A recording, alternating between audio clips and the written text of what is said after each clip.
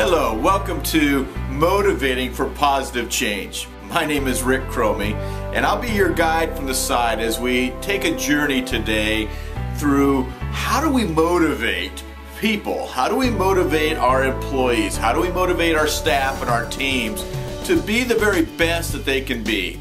To inspire them to really perspire. How do we do that? And how can we do that in a productive way, a positive way, a way that doesn't diminish their human dignity? You see, a lot of the ways that we motivate, whether it's in our congregation as we try to find volunteers, if you're a churchman, or if you're a businessman within your workplace, or even in the school, where we try to motivate our teachers and our administrators and other individuals beneath us and our teams, when we try to motivate them to do stuff. We use a lot of guilt. We use a lot of gimmicks to get those things done. But what I've learned over the years, and really through the School of Hard Knocks and through my own research and just spending a lot of time studying natural motivation, is that people today are just growling.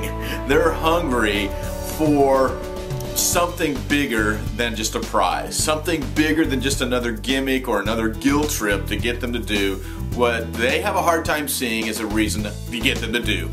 So what I want to do today is I want to take you on just a very quick journey, and I want to unpack for you the 6 secrets, and they're really not secrets at all.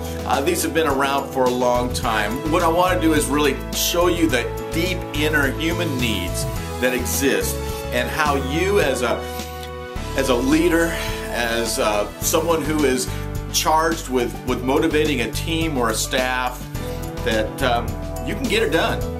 You can actually motivate honestly and with integrity. To begin with, I want to actually take you to a passage of scripture from the New Testament. It's one that within Christianity frames a lot of the basis of the faith. But even if you're not a Christian, as I suspect some of my hearers here will not be, it is one that, believe it or not, has a lot of insight as far as how we motivate another person. Let me take you to it right now. It's Ephesians chapter 2, verses 8 through 9. And it says these words, "For it is by grace that you have been saved, through faith, not from yourselves. It is a gift of God, not by works, so that no one can boast." No one can boast. And that's the key. That's the key to motivating honestly. That's the key to motivating with substance.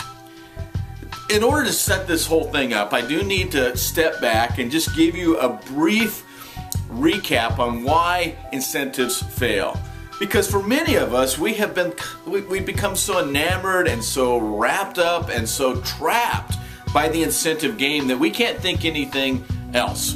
We cannot see any other way to motivate people but to kind of massage the message with another bribe or another gift or another prize or another incentive or another dollar bill or whatever it might be to get people to do what we have a hard time getting them to do just on their own. I want to share with you why incentives fail. And the truth is, the more we research, the more we spend time looking back and peeling back the curtain. In many ways, what I'm going to share with you is kind of like that scene from The Wizard of Oz, where at the very end the curtain is peeled back and you find the great Wizard of Oz is actually just a frail old man, desperately trying to keep up his charade. And that's where a lot of us have gotten when it comes to incentivizing and motivating our teams and our staffs. We have built this monster, we've built this great big machine, and the truth is, we know deep down, if we took away those incentives, that it would demotivate. We know we have to keep getting bigger and better with them if we're going to succeed at all. And the problem with that approach is that it treats people like animals. And I'm going to show you how that works more in a moment. But for right now, let me just give you a few reasons why incentives fail. And I'm going to frame a lot of my thinking today. There's a couple individuals in the educational arena. It was a man by the name of Alfie Kohn who wrote a book back in 1993 titled Punished by Rewards that really got me thinking about this. But more recently, a man by the name of Daniel Pink has released a book called Drive, The Surprising Truth About What Motivates Us. And for those of us who are leaders, I would highly recommend you get this book. It fits into exactly what I'm talking about today, and he will challenge the sacred cows, and he will show with some great amount of research why doing the incentive route, why using bribes and gifts and gimmicks and even guilt simply do not work for the long run. Daniel Pink shares, and I would concur, that there are some reasons why rewards fail. And in general, these are some that I've discovered. First of all, incentive-based motivation invites shortcuts. You want your employees, you want your volunteers, you want your workers to take shortcuts on the job or in the work that they're doing, then use incentives. Because what happens is when we have an incentive, basically what we do is we focus people on the prize or the bribe or the thing that's out there rather than on the job that needs to be done. And people will do anything they can to reach towards that. And so incentive-based motivation actually invites shortcuts. We see it all the time. One of the classic examples is actually out of the educational arena with a program that Pizza Hut likes to say is a very effective reading program, and it's called Book It. But I've talked with educators and I've talked with a lot of students, and they will tell you, and they've told me and they've confessed to me, Book It doesn't work at all. The truth of the matter is, yeah, for a few it might motivate them to read more, but in general what it does is it invites shortcuts and as our second point will show, even cheating. People, these kids out there, when they're reading these books, they're reading for the pizza. They're not reading for the book. They're not reading for value of reading, period. And so they take shortcuts. Secondly, it does invite cheating. Whenever you put those incentives out there, and people, the bigger the incentive, the more they will try to cheat. A classic example of this is in the game show, the reality-based game show Survivor, or even The Apprentice, and some of these other types of games where there's a big prize at the end, and they're focused more on the prize than they are on the process. And that's the issue here. Incentive-based motivation invites cheating, and we just need to be cautious about that and aware of that. And finally, it might surprise you that in the end, incentive-based motivation invites apathy as well. The issue here is very simple. When we focus people on something that's desirable, something that they want, something that is tangible there, that just trips their trigger in whatever way, whether it be money or a nice big prize or whatever, it actually takes their mind off of the job itself or the task itself. Let me illustrate. It's kind of like saying, for every night for supper, I want you to eat spinach. But if you eat your spinach, I'm going to let you have ice cream. And you'll never get to eat ice cream any other time, except when you eat your spinach. What's that tell you about the spinach? Say, the thing is, spinach is good for you, and ice cream's okay too, in moderation. But you get the idea that if I ever want to get the ice cream, I've got to eat the spinach. You go through the mundane in order to get to the ice cream. And here's the thing, once you take the ice cream away, people stop eating the spinach because they were only focused on the ice cream. Same thing with incentives. When you remove the incentive, and you see this in some of these big sports contracts out there, you watch these guys and gals, but especially the guys in the big time sports, when they have incentives in their contract, they do really well in that last year of contract because they're trying to get those incentives. They're trying to build a better contract for next year. And as a result, they actually prove my point. A lot of these athletes in their down years are truly down. Apathy. So we need to be careful in how we use these incentive-based motivations. And let me just say, do rewards work? Absolutely they work. There's no one that will deny that they work. But the problem is, why do they work? And Daniel Pink says this. He says, in other words, rewards can perform a weird sort of behavioral alchemy. Alchemy is just another word for magic or even witchcraft. They can transform an interesting task into a drudge. They can turn play into work. And I'm going to actually suggest to you that if you want to motivate your employees, if you want to motivate your staff, you have to turn work into play, not play into work. So incentives actually work against the natural motivation that every person has. Alfie Kohn makes this statement in his landmark work on educational, as far as using rewards in the educational environment. He says the question is not whether more flies can be caught with honey than with vinegar, but why the flies are being caught in either case and how this feels to the fly. In the final judgment, in the final analysis, incentive-based motivational techniques, they do always work. No one denies that. But they only work in the short term. And if you want to motivate naturally, if you want to motivate people to go for the long run, to do things for the long haul, you gotta motivate differently than rewards. Secondly, and this is crucial, rewards have to keep getting bigger and better in order to continue to motivate. And you gotta be careful, because the first time someone feels jilted or cheated or whatever by the reward, it totally demotivates them to do it again. And this is the problem again with rewards, and these type of gimmicks, is that you have winners and really most everybody else is a loser. And I want to challenge that thought. If you want a winning workplace, if you want a volunteer staff that truly goes the extra mile, you have to up your game and make it a winning place all the way around. You're a winning team, you're a winning group, you're a winning organization, you're a winning congregation, and you're winning because you're all in it together. There are no losers. Everybody's a winner. And you have to remove the rewards and the gimmicks and the guilt in order to get there. Does that make sense at all? Well, hopefully I'm challenging some of your paradigms, and I don't expect to get everyone to agree, but all I can say is for myself, I was the king of the gimmicks. And once I stepped away, and once I started doing things a little bit different, things changed incredibly for me as far as how I motivated people. And today I can honestly say that what I'm about ready to share with you as far as natural motivation does work. And these natural needs, these inner needs that we all have, actually are in direct contradiction to everything incentives do. In fact, by adding incentives, you actually demotivate people in the process and work against those natural needs. The starting point to understanding natural motivation is a very simple phrase. Feed the need. Feed the need.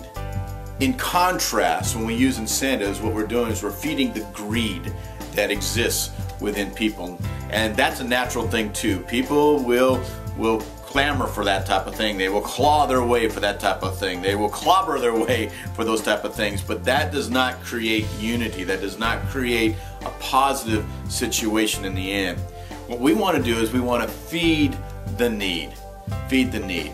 And to get us thinking about this, I want you to take a look at this picture. Isn't that a good one? I'll tell you, that steak, that's a big slab of beef there, and you got some shrimp, and you know, that's got a little potato there in the background. I mean, that's a great meal, is it not?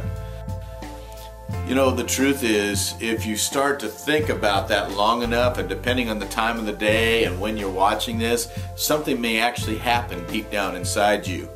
It's something that biologists or doctors or physicians or people who study the body, they know very well as the borborygmes. The borborygmes. The borborygmes are nothing more than the technical term for the stomach growls. You see, our stomach growls when it's hungry. It rumbles, it rolls. It's basically saying, feed me, feed me, feed me. And deep down inside every single person, there are 6 basic human needs. And these are my human needs. And for what it's worth, as I started to study natural motivation, I went to the work of other people out there who have studied this, and there's some excellent work. Many great psychologists and sociologists and other individuals who've really looked at this and such. But I wanted to look at myself and try to put it in a frame that could be easily remembered. You know, for example, Maslow's hierarchy of needs. You're going to hear a lot of that in the next several minutes. Maslow's hierarchy of needs, most people cannot rip off. I mean, they don't know them. It's, you know, we know that there's some basic needs, and they get maybe self-actualization. That's the highest level. But unless you've studied it out and really have adopted and used it within your own personal life and your leadership skills and acumen, chances are it doesn't go anywhere. You couldn't recite Maslow's hierarchy of needs. And then there's a man by the name of William Glasser and control theory, which had a huge impact upon me. And as I was reading Glasser, I was going, yes, this guy gets it.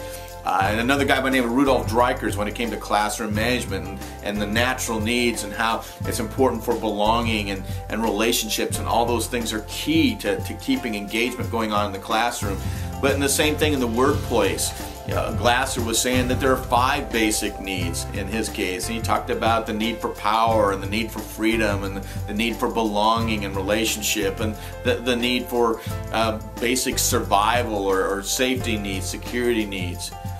Fun was another one of his. When you look at those needs, we can understand them, but again, they're hard to remember. And as I was thinking about this and this whole idea of the growls, the stomach growls, it dawned on me too that a lot of these individuals, I think, were missing a very deep spiritual need. Now, for what it's worth, I think Maslow and Glasser will both say that what I'm about to say in this first need is really there in theirs. Maybe it's within their freedom or within self-actualization, but I really wanted to define it even better. So you ready? You ready to go with me? Your people, your volunteers, your employees, your staff, they are hungering right now. They are starving for needs to be met. Their stomachs are growling for you to naturally motivate them. And if you do these things, you're going to find that you won't need to gimmick or guilt them at all to get them to do something.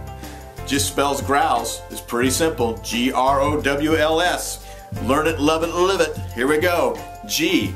The G is grace.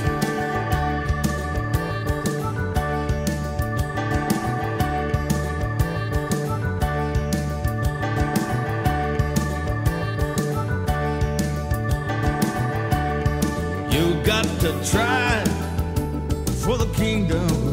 You got to try for the kingdom on high. You got to try by His grace.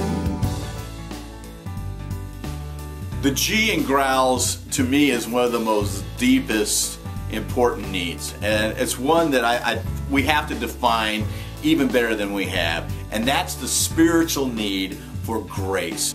Deep down inside every single individual, we are starving for an unconditional, unbelievable, unfathomable workplace, workspace, volunteer team, whatever we're looking for. We all want those things. When we have an unconditional place to serve, a place to work, it basically says that I can be me. I can be who I am, who I believe I've been built to be. And if you believe God, and I believe God creates all of us, be who God has created us to be, obviously. Unbelievable means that I can make mistakes. I can make a mistake and it's okay. I can be forgiven of that. I can be freed of that. I can move forward. And it's unfathomable in the sense that I have hope. I can actually move forward and have a direction. And when you think about your staff, when you think about your teams, when you think about the individuals that you are leading, let me just give you a few PowerPoints to really hang your hat on. And it spells free. That's what you want to do, isn't it? You want to free your staff to be who they are. That's called grace. First of all, forgive and forget. Literally, you need to forgive and forget. Now, here's the key. Forgiving, a lot of us forgive, but we don't necessarily forget. In order to bestow grace, though, we have to truly forget. So what's that look like? What's grace look like? What's it mean to forgive and forget? And what's that look like? Well, I always like to point to a scar on my leg. And if you were to look at this scar, you can see it's a pretty ugly scar. It's been there since I was a kid. I got it when I was sliding into second base, and I accidentally slid over the top of a broken Coke bottle. Tore my knee up something fierce, tore up my lower leg, and it bled, and it was really ugly. In fact, I probably should have had stitches, but we were just too broke too poor at that time in our lives to be able to even afford that. So my mom patched up the best she could, and I limped around for a number of weeks until it finally healed. But it's still there. But here's the thing. I have forgotten all about it. It doesn't control me. I have forgotten about it because it's healed. And that's what forgiven and free means. It means that the only thing you remember is when you remember it. So when someone has offended you, when you've forgiven them and you've freed them is when they no longer offend you. When you don't even think about it until you really think about it. And the problem is that for most of us, we still think about those things. We think about the offenses, and that happens a lot within teams. It also happens between leaders and their staff and their employees. The R is we need to restore through resources. I mean, face it, our people, are the ones that we're in charge with, they're going to make mistakes. And so the best thing to do is not to continue to make the same mistake, but to restore them through resources. Nearly every person I talk to, including myself, I can tell you the mistakes that I've made is a lot more because I didn't know any better. And instead of being restored through resources, being shown a new way or a better way, or really just given some grace there on how to get it done, I was beat down. I was basically lectured to or whatever. People get that all the time. And restore gently through resources, through procedures, whatever that might be. E is expectations. Let me tell you something. If you expect your people to basically mess up and to make mistakes, and you're constantly looking out for them to blow it, you're going to get what you're expecting. For me and my staff, what I try to do is I raise the bar. I expect the very best out of them. I expect them, yes, occasionally to make mistakes, but I don't expect mistakes to be part of our environment. If we make a mistake, we deal with it, we move on. But the truth is, I expect the very best. And I want them to perform at the very best that they can be. Excellence, and with creativity and with integrity. Expectations. If you create it and command it, they will follow. And then the other E is simply this. The other E is to encourage through surprises. Grace is all about surprises. And a lot of times people hear me and they hear me talking about things like, are you saying can the candy or get rid of the prizes and all that stuff? I'm saying yes, if you're using that as a motivator. If they're focusing on that to get the job done, then yes, reconsider that. But you can still use prizes, you can still use gifts, you can still use food or whatever, even a nice fat salary bonus if you want, but you just don't let them know it's coming. They shouldn't be expecting it. If it's a surprise, if it's a free gift, remember that's what grace is, it's a free gift. It basically sets the stage that I'm going to take care of you, and every now and then I'm going to surprise you with something incredible. That's grace. And if you build a foundation within your workplace, within your ministry, within your school, within your home even, of grace, you're going to find that whether they're a child, whether they're an employee, whether they're a volunteer, wherever, a student, they will follow you. Guaranteed.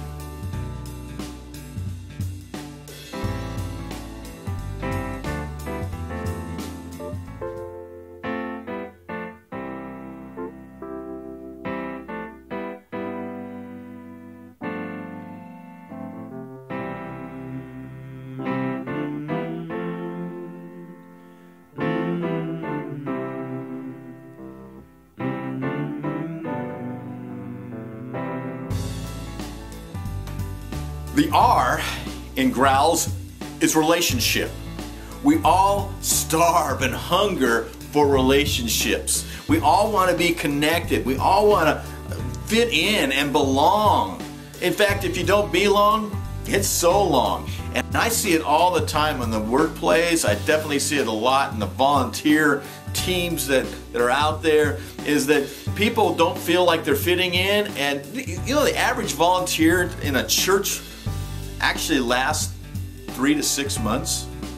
And the number one reason is not because they didn't feel like they couldn't do the job. Many of them did.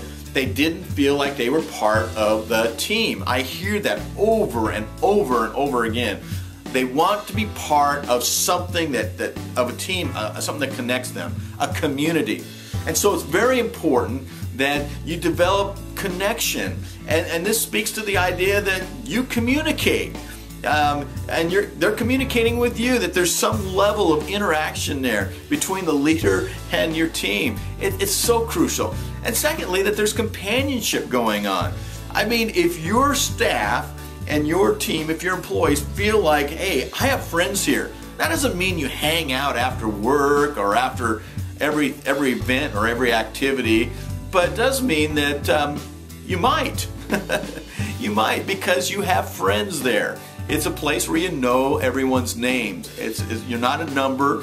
In fact, that's the problem with larger businesses, is we actually turn a lot of these people into numbers. And the truth is that people want to be known. They want to have a name, and they want to go someplace and work someplace where they're not just another cog in the wheel, where they actually are part of something bigger. They're part of a community. They're part of a team. They're part of a team.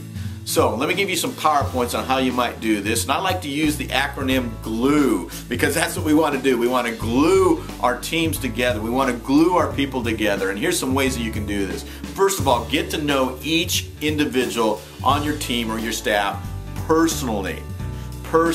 Get to know their interests, get to know their hobbies, get to know, their families. That way when you're talking with them, and it shows that you care about them. I know a lot of leaders who think, well, basically I always thought the leaders were distant. I thought leaders basically stayed away from the people. Well, that's old school. In the new school way, we actually have connection. We actually develop relationship. I call it incarnational work, incarnational leadership. In the scriptures, that's one of the things that's about Jesus, is that Jesus literally was God, and God's Son Jesus came down and walked among us. The word Emmanuel means God with us. Hear how that drips with relationship? And the theological word incarnation just means that God incarnated, came down and became part of His creation. That's what makes Christianity distinct from any other religion. It's that whole idea. And it's a beautiful thing, but it's something that we need to also recognize is important for us as leaders to do. We need to incarnate among our teams, among our staff. I know some senior ministers who hardly know their staff.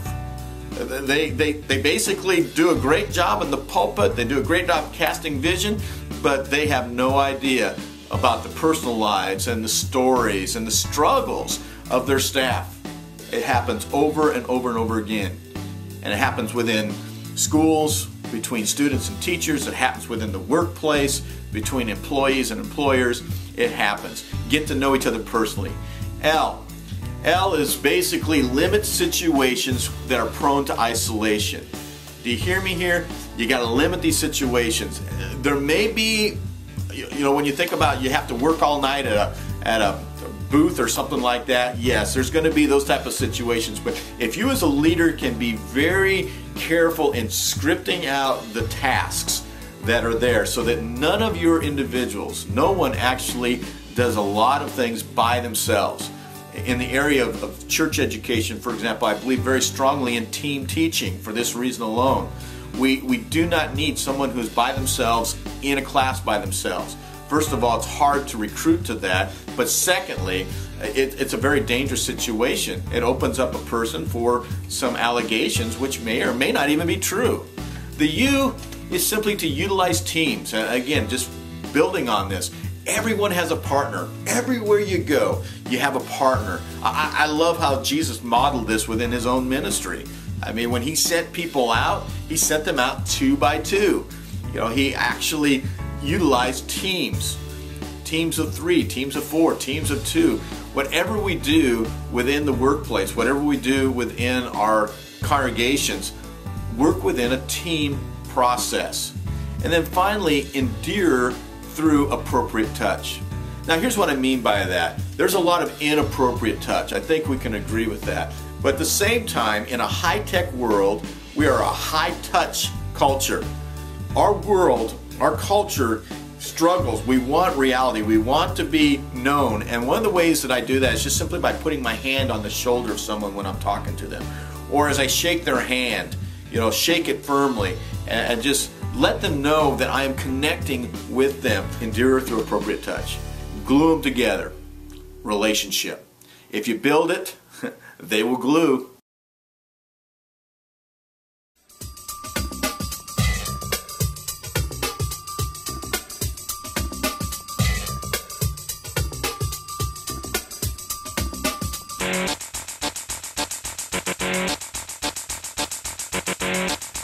The O in growls is ownership. It's the second ship to sail. Relationship is the first ship to sail. Ownership is the second ship to sail. And ownership is very crucial. In fact, it is critical because from the day we're born, and you see it expressed particularly within a toddler, but from the day we're born, we're control freaks. We all want to be large and in charge. We all want to be in the masters of our own destiny. We all want to own. We all want to empower, be empowered to do what we believe we can do. And that's why it's so important. So what we want to do is we want to give control to people, and too many leaders are the opposite. They want to have all the control themselves. But as I'm going to talk about in another session here about leading from the edge, what we're finding is that when we empower people and we give them control, we actually become better in our own leadership and in the breadth and the depth of our organizations. Control just simply means that I can do it. Have you noticed that a little kid, the first thing they say is me, me, me, or I can do it, I want to do it, or even no? These are all exertions of control. Secondly, choice. Every one of our employees, every one of our volunteers, everyone on our staff or our teams, they want to know that they have options. And too many of us, what we do is we take away the options. We limit the possibilities. And it should be the opposite. Give your team and your staff options and choices. And third, just help them to be a contributing person within the environment. I mean, contribution is key. When people don't feel like they're productive, when they don't feel like they're making a difference, they will basically eventually leave. I would say that's the number one reason why I have left many situations in my life. The number one reason, whether it's as a volunteer for a team, or whether it's maybe even going to a different church, or maybe it's leaving for a different job, it's because I felt eventually there came a tipping point for me where I went, you know what? Would I really be missed if I wasn't here? Am I really needed? Am I even wanted? See, those are deep human needs that we all have. And the more that you empower your team and your staff, the better it will be. So, an acronym is basically you want them to own. Let me give you 3 tips on how you can do this and develop ownership. First of all, original ideas are always welcome. Original ideas. Now here's the problem with original ideas is that some of us, and I was one of these individuals, we're fairly creative ourselves. And so when I was sitting down with my teams in the early years, we'd be doing one of these brainstorm things, and I would do what I call the dress up afterwards. Here's how it worked. Sandy over here would basically give a fantastic idea of something that we should do, and then I would look at her and I would basically say, you know what, that's a great idea, Sandy, but what if we did this, and what if we did that, and what if we did this? And basically through my own creativity, I dressed up her idea to the point where it may or may not even look like the original idea. So, next time Sandy has an idea in a team meeting, do you think she's going to share that? Nah. She's learned her lesson. And I learned my lesson, and it took me a while to work myself out of that. What I tend to do now is this, is when I hear a great idea like that, is I open it up to the entire team. I say, you know what, Sandy, that was a fantastic insight. That's a great idea. Do you think that there's some other things we could do with it? What's the rest of you think? Let's just brainstorm, because Sandy's given us a great door to get started here. And if you don't mind us just talking about your idea, and usually Sandy goes, no, let's talk about it. See, it becomes her idea for us to dress it up, not mine. And I invite her into the process because her idea, as good as it might be, maybe I know as a leader is not the best it can be. And that's what great leaders do. They bring out the very best in all of their people. Original ideas always welcome. W, work staff according to their gifts. This is going to be key. And in fact, in the future, I really believe that businesses and places, or churches and organizations, we're going to hire talent over a job description. You see, the old school idea was there was a job description, and what we did is we went out trying to find somebody who could match the job description. That's not happening today. In fact, a lot of us are finding out that job descriptions aren't working because a person comes in and maybe they match the job description initially, but things change. Job descriptions have to change. Instead, what we're finding and what's happening out there on the very edge is that businesses are starting to hire talent. Organizations are starting to hire talent first, and then they just find a spot for them. They may not even know where they're going to work, but they go, we want you because we believe you got what it takes to help us out. We don't know where we're going to put you, but we're going to give you this amount of money. Would you come along with us? That's the type of environment. And so work them to their gifts. Many of our volunteers do not feel like they're being used productively. They don't feel like their gifts are being used productively. So we have to know what their gifts are. We have to do some analysis of their gifts and their skills. The end is to nourish responsible compliance to policies and procedures. Here's what I mean by that. Nourish responsible compliance. We're going to talk more about compliance to policies and procedures in a later point. But right now we need to understand it's responsible compliance. The reason that we agree, the reason that we go along with a policy or procedure, even if we don't like it, is because it's the responsible thing to do. It's the best thing for everybody here. Maybe it's not the best thing for me, but as a team, as a group, we all work together. That's how I leveraged my policies and procedures. You know, I would never create a policy or procedure just for one person. That would be silly. Policies and procedures are for everybody to come in and to agree to. And so it's key, it's essential that we understand that these are responsible compliances. And that when I basically sign on to be part of a volunteer staff or be an employee or be part of a team under you, that I'm signing on to these policies, these procedures. Make sense? Ownership. Give them power. I believe I can fly. I believe I can touch the sky. I think about it every night and day. Spread my wings and fly away. I believe I can soar. I see me running through that open door. I believe I can fly. I believe I can fly. The W in growls is worth. Now if you're hanging with me, and I bet you are, I hope you're starting to see something. Because think about it. G is for grace. R is for relationships, O is for ownership, W is for worth. Now I'm going to talk about worth in just a moment. Let me just stop right there. G-R-O-W. What's that spell? Bingo. Grow.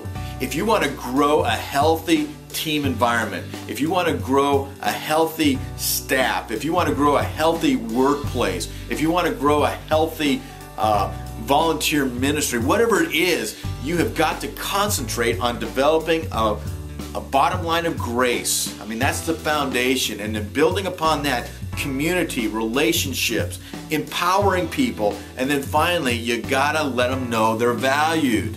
You've got to let these individuals know that they have worth in your program.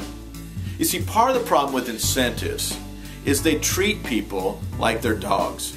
I mean, think about it. In fact, that's really where the whole incentive thing came from. I don't know if you know the history of incentives, but it comes out of the school of behaviorism. Guys like Ivan Pavlov and B.F. Skinner and John Watson, who were themselves working from an idea that had just emerged in the last 50 years from Darwinian evolution. It was the idea that we are basically nothing more than highly evolved animals, and so Skinner and Pavlov, those type of individuals, basically said that, and Skinner was an atheist, he didn't believe in God at all, so that you can see where this would guide him in his thinking. He basically said what we do is we treat people like animals. We can trick or train them just like we do a dog or a rat.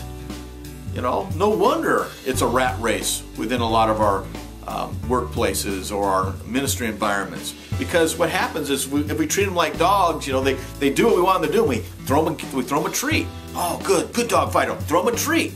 You know, good dog, good. We throw them a treat. And then what happens is when we take the treats away, we're surprised when they growl and bite us. The thing is this.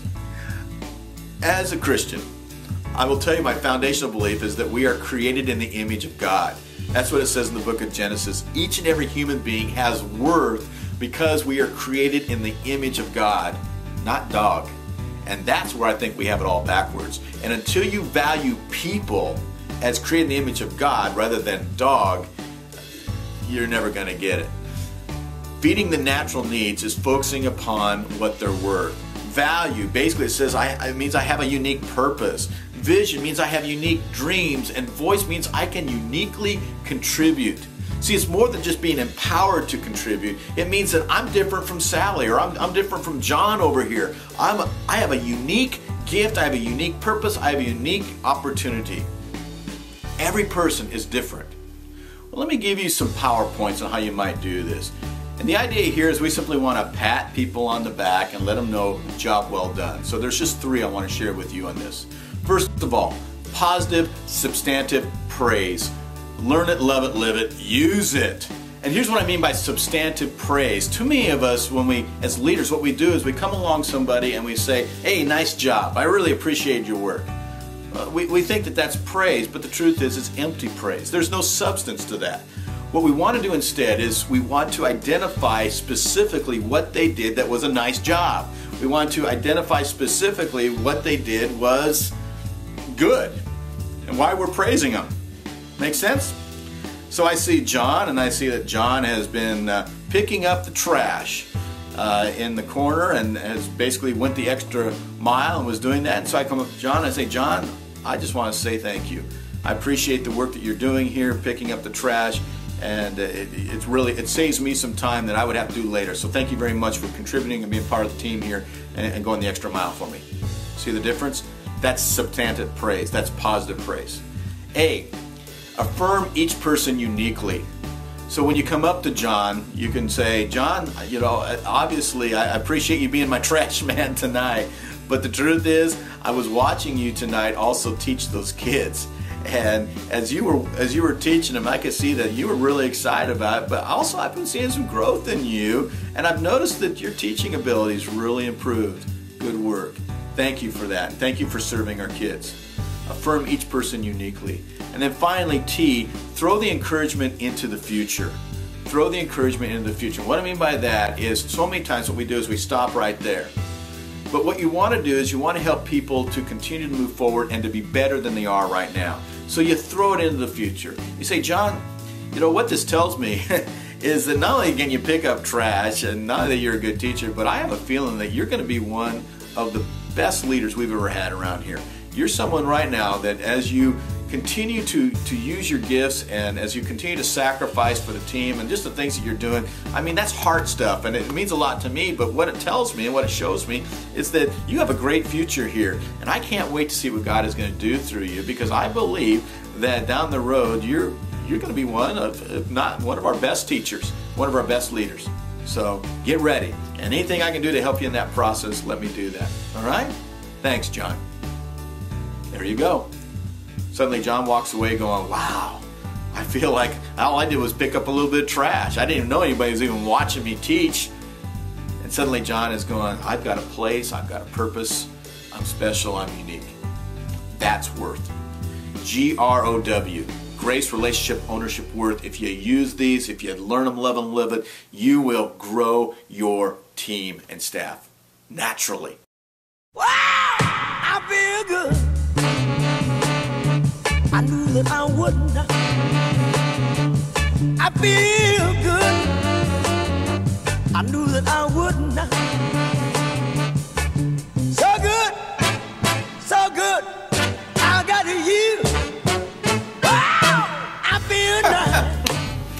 I gotta tell you, I love this particular need, and I never would have discovered it if it hadn't been for William Glasser. Glasser talked about how deep down inside of each and every one of us we have a need to have fun. He called it fun. And all laughter. We all have a need to laugh. We all have a deep desire to just giggle and, you know, guffaw and anything else, just to laugh a hearty bellyache. And we love it. I mean, think about anything that you enjoy. I mean, Think about, I see people running all the time. You know, they like to jog. That doesn't look like fun to me. But you talk to people who like to jog and they'll say, hey, it's something that I truly enjoy. Same way with golf. I'm a miserable golfer. My experience on the golf course have been absolute tragedy. I shot a 69 the first time I was ever out, and that was on the first hole. I mean, I'm a poor golfer. And yes, people have taught me over the years and I've improved, and now I can somewhat like it. But you know, it's just hard for me to lay down money for it. But you know what I enjoy? I enjoy going out, and I like to shop at things like places like pawn shops and thrift stores. I love looking for a deal. I love getting something for next to nothing that somebody else pays a lot of money for. That's always been part of who I was, and I just enjoy the hunt of that. I enjoy fishing for these type of deals. That's what I'm talking about here. Laughter, smiles for miles. When your team and your staff and your employees, when they are laughing, when they're having a great time together, when work has become play, you just have to sit back and let it happen. They're going to work harder for you because they enjoy what they're doing. Enjoyment. They like doing it. There's a hint of entertainment to this, and I know a lot of us today, we don't like that word entertainment because we see it as something very shallow and superficial, but the truth is entertainment just simply means it feels good. You know, when your volunteers and when your team and your staff gets together, do your meetings, do they feel good?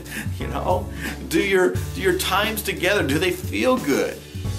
And then finally, just enthusiasm. And this is key here too. I don't think we recognize this a lot, but the truth is the word enthusiasm comes from two Greek words. It's the word in for in, and theos for God. The Greek word for God is theos. So literally when we're enthusiastic, we are in God. See? It's a great thought. We need to have smiles for miles. Fun is fundamental to the workplace and the volunteer environment that you're trying to create. Because if they're not having fun, you're not going anywhere with them.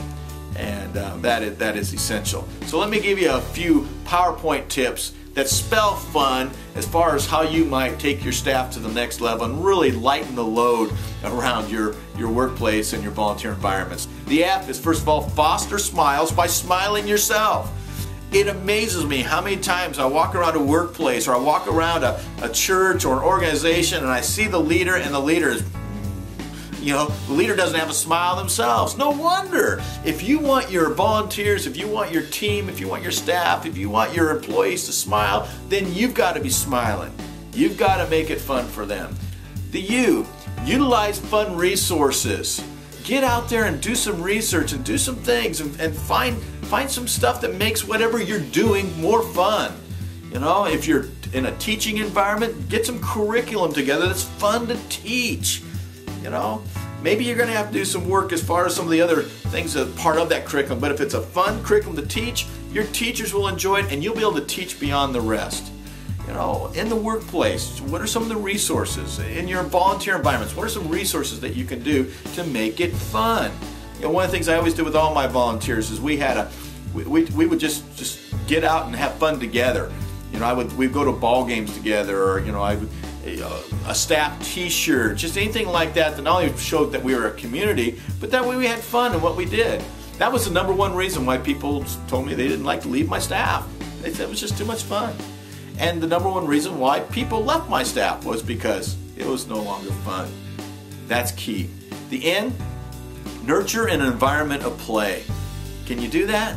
Can you just create an environment where it's okay to just let down your hair and to have fun?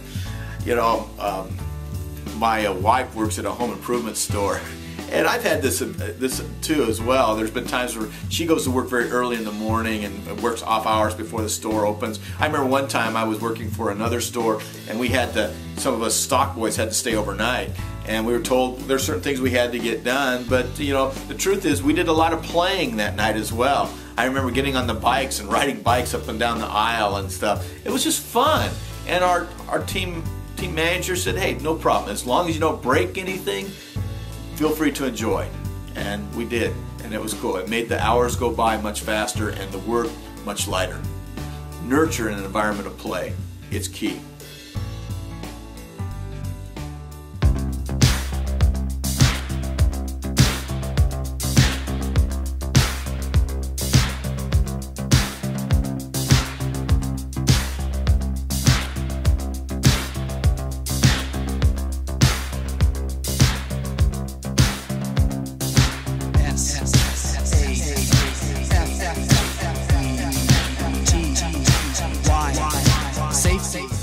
Finally, there is the S in safety and security, and you can really put those two words together. If you want to just make them one, I've pretty much landed now on just security. I think security encompasses safety as well.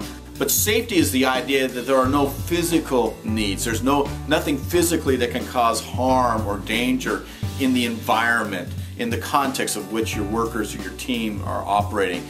Security deals more with emotional need, that you feel emotionally secure. You know, there are a lot of workplaces, for example, that are ripe with dysfunction, and one of the reasons why there's huge turnover is all you have to do is walk into the break room and listen to people talk about each other. There's bullying going on, there's abuse, there's emotional abuse, there's verbal abuse. You know, one of the reasons why I would have a no profanity zone at work is because for some people that's offensive talk. And when people use profanity, except in a situation by accident or they let one blurb by mistake, there's where grace comes in. But I gotta tell you, you show me a workplace where there's profanity going on, and I'll show you a place where there's some emotional abuse happening as well, and maybe even some other types of discrimination. And people just simply do not feel secure in those situations, especially when the targets start to come towards them and the abuse starts to come their way. Safety and security is totally key to this process. So, to create a safe and secure environment, let me just give you 4 PowerPoints to do that. Number 1, stop making excuses. Safety is job 1. So as you look at your workplace, as you look at your church, your building, your facility, your organizational area, wherever you're at, whatever you're doing, if you've got situations that are unsafe, where people can get hurt, you need to put your full attention to that now. You need to create a place where your workers, your volunteers feel safe. Let me just for a moment talk to those who are involved with children's ministry. You know, I hear every now and then when I work with children and children's leaders, they talk about how they have kids in their environment, kids in their classes that sometimes bite them. And to me, this is an example of where you have to stop making excuses. There should never be a reason for a kid to intentionally bite a teacher, and if they do, they need to be removed. Because you show me a child that's biting, and I'm going to show you a situation, especially if they're biting a teacher, but even if they're biting another kid, that child needs to be removed and dealt with through a parental help or through some other things first before they're allowed back in, because it creates insecurity in the classroom. And it makes insecurity a part of the teacher's frame as well. I mean, how can you teach if you know that you're going to have issues, that you're going to potentially be bit? Another thing, and for those of you who are in pay situation or employees, you need to realize that it's important for you to meet family needs. One of the reasons why a lot of people today are really struggling is because their jobs no longer pay the bills. And so you have to look, and I realize everybody's got tight wallets, but if you can, the secret to doing it well, I was just reading the other day about Five Guys Burgers and Fries, and one of their secrets as far as how they retain their employees is they pay everybody above minimum wage. They also honor some of the other growls that I've talked about here. They make it a fun place to work. They have a lot of empowering moments where people can, their staff can feel like they're contributing. There's also a graceful environment. But they stop making excuses. They realize, number one, we could pay the minimum like everybody else does in fast, convenient food, as they like to call it, or we could actually bump it up and get better employees, which they've done. Stop making excuses. A, always measure twice, cut once. I don't think I need to talk about this too much because you understand what I'm saying. It comes out of the area of woodworking and where you literally measure twice and then you cut once. Sometimes what happens is we don't measure right the first time, and it's important to measure twice and cut once rather than, creating a mistake. If you get that mentality within your teams to always measure twice, cut once, it's going to help out. It's going to solve a lot of the problems. F, free your staff by meeting basic needs. Again, look around. What are the basic needs? Are they hungry? Do they need drink? Do they need sleep? Whatever it might be, meet those basic needs. I know of some workplaces now that actually have a sleep zone. They let their staff, if they've worked upwards to 8 hours, to take a half-hour nap in the afternoon. and they just go back to the couch and lay down. They encourage them to do that. It's part of meeting basic needs. People just don't get enough sleep today. Finally, E is to encourage compliance to all policies. Talked about this earlier. It's essential that you have policies in place that protect people, that protect your business, that protect your work environment. But that also means that you have to get everybody to comply to those policies. And you may have some individuals, including some upper level management, upper level team members, that will basically say, well, that's good for those guys, but it's not good for me. I don't have to comply. No, everybody complies. We're all in this together. All for one, one for all. That's how it works. Safety and security. Let me close with just this basic thought on how safety and security works, and really how this, just a fun little story that comes out of my personal family a few years ago. It was after church. My family, we were eating at a local Mexican restaurant. We had just gotten our chips and salsa and sat down and was enjoying the time when my son, who was 16 years at the time, and my wife, we've been married for 28 years, and my daughter is 21 at that time. Now she's close to 24. But my son, who was 16 at the time, blurted out, "I finally know what women want." Of course, that caught my attention because I have no clue what women want. I just, I kind of go blindly through the process of trying to understand the fair sex. But my son says, "I finally know what women want." And of course, I looked over, and my daughter and my wife, Patty, both of them looked at Ryan and went, "Really? You know what women want?" And I said, "Okay, I give. What do women want?" He says, "It's simple, Dad. They just want security." Now, when I share this with my audiences live, especially if I'm in a situation where there's a lot of women, I always hear, "Ah." It's almost like this general relief. That's exactly what I heard from the other side of the table. "Oh, wow." And I looked over real quick, and I looked back at Ryan, I looked back over at Patty and Rebecca, and I went, "He's right, isn't he?" And they both nodded. "Yeah, that's a great answer. Women want security. It's a basic need." And I thought, wow. And then it hit me like a thunderbolt. How did he know this? How did my 16-year-old son, who is just getting started with life, and here I am, 49 years old, and I still don't have a clue that security is what women want? So I asked my son, I said, "Ryan, come on now. How did you know this? I mean, I know wisdom comes in strange places, and you get inspired and you say things, but seriously, how did you know that women want security?" And he said, "Oh, Dad, it's so simple.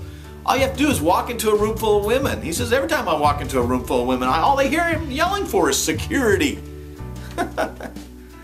Exactly. Yelling for security. That's what people want. They want grace. They want relationships. They want ownership. They want to feel like they have value and worth. They want to laugh. But ultimately, they want security. We all do. We all long for the growls. And if you feed the need, you'll never have to feed the greed again. Gimmicks and guilt, they work. They work. But only for the short term, and you usually have to keep upping up a notch, bigger and better, to make it work next time. But if you feed the need, if you feed those growls, you'll free people to their greatest potential and productivity.